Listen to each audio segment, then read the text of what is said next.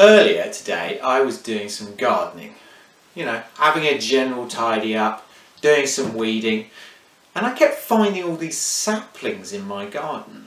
You know, saplings like baby trees. But I hadn't planted them there. And that got me thinking about where had they come from? I don't have any trees in my garden.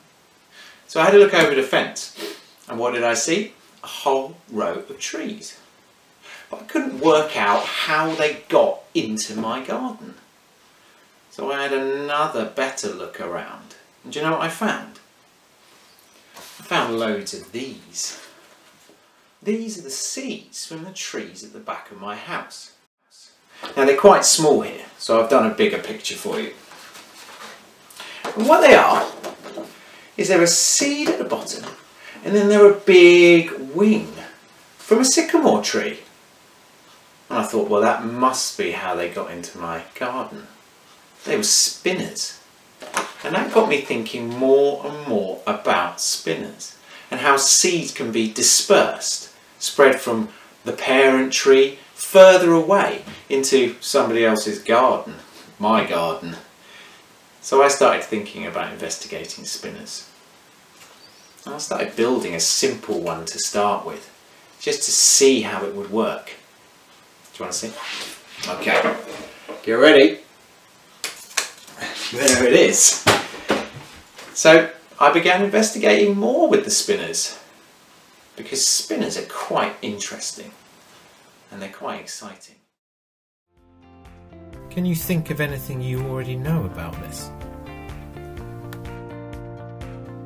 Pause the recording to have a think.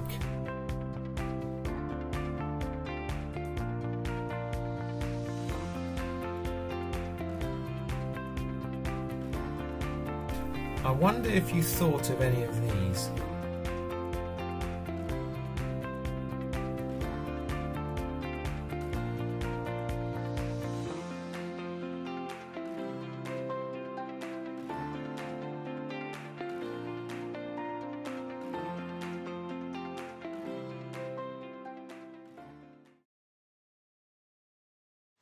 So when I was investigating my spinners, I was thinking, what do all good spinners have to have?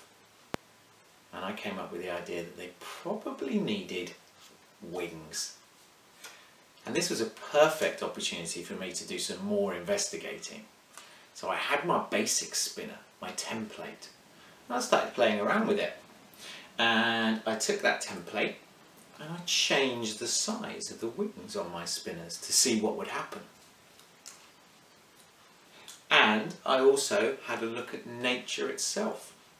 Could I copy the spinners that were flying into my garden? So I made one here with a wing and a little bit of blue tack for the seed. And I thought about other seeds that were flying around, and dandelions popped into my head. So I looked, could I make a dandelion spinner? Something similar to a dandelion. Again, it needed to have some wings. And then I played around with huge different spinners and different designs to see if I could get the same spinning action from something else. All the time thinking about the wings. Eventually though, I decided I was going to try something completely different. And I went for a whole new type of seed. It's like a pig's tail, isn't it, this one?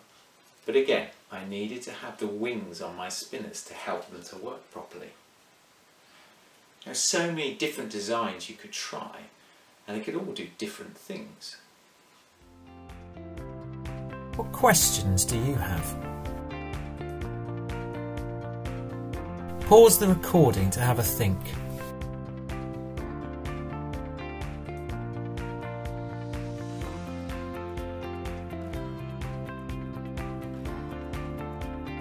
I wonder if you thought of any of these questions.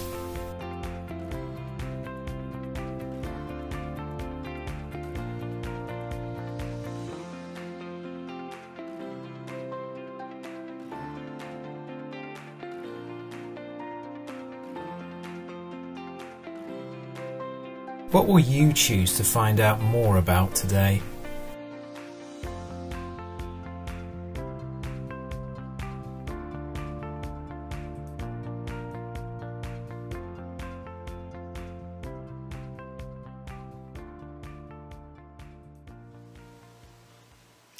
I've had a lot of fun investigating spinners, and I realised that being able to spin is quite a good thing, especially if you're a seed and you need to be dispersed over a long distance.